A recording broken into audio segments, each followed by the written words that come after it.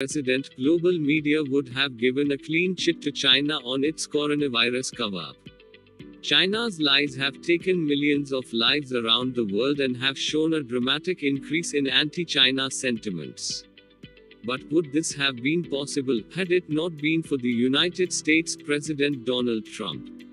Had it not been for the US President, China would have gone scot-free and would have also been able to secure undeserved sympathy to go along with a premature acquittal. Still early into the pandemic, left liberal American media outlets like NET and Washington Post were more concerned about whether the term Chinese virus is racist or not rather than asking tough questions to China.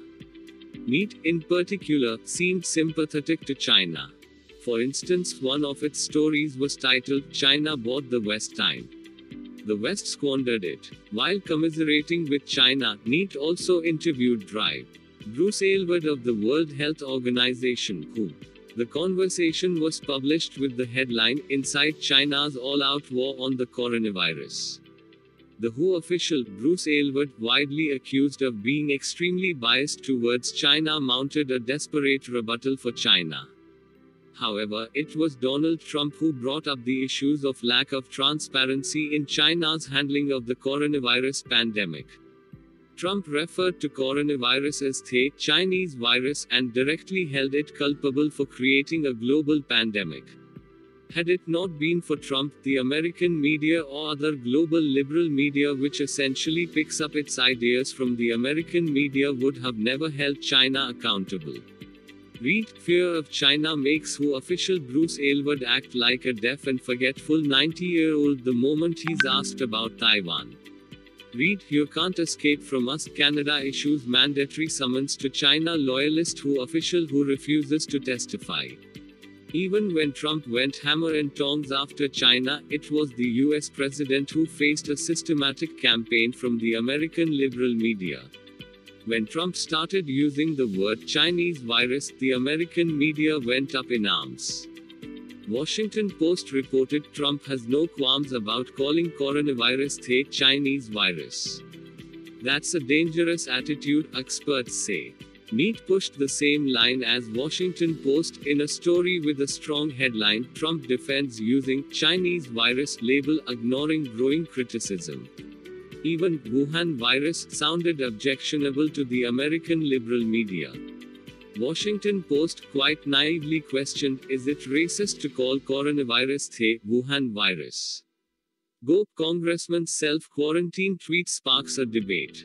Neha Masi, India correspondent, Washington Post, had started blaming Indians too.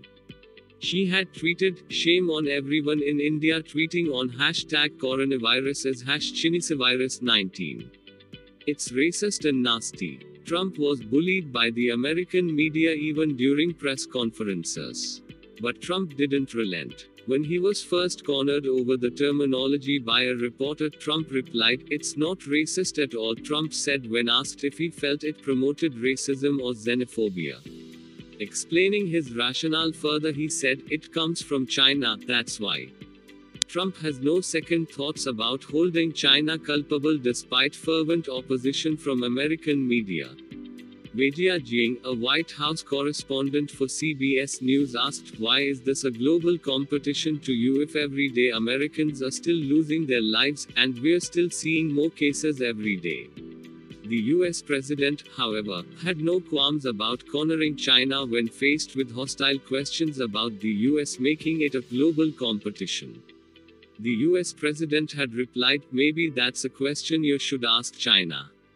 He added, "Don't ask me. Ask China that question, okay."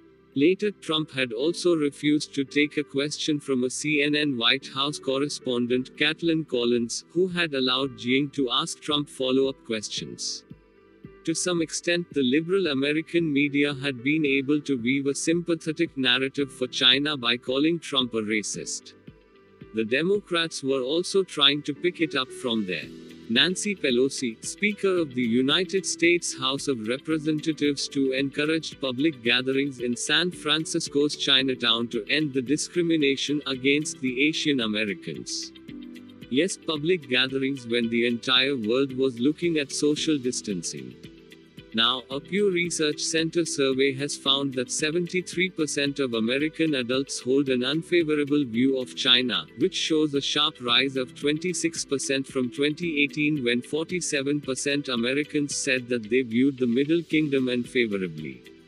There has been a rise of 7% in unfavorable views since March when Trump started making an election issue out of China. Make no mistake, holding Beijing accountable wouldn't have been possible had Trump not stood up to Chinese misadventures. Otherwise, American liberal media would have made a victim out of China.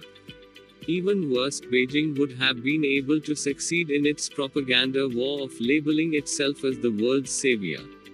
Ravaged by the pandemic and struck by a recession, the world would have become a vulnerable hunting ground for the expansionist CCP regime.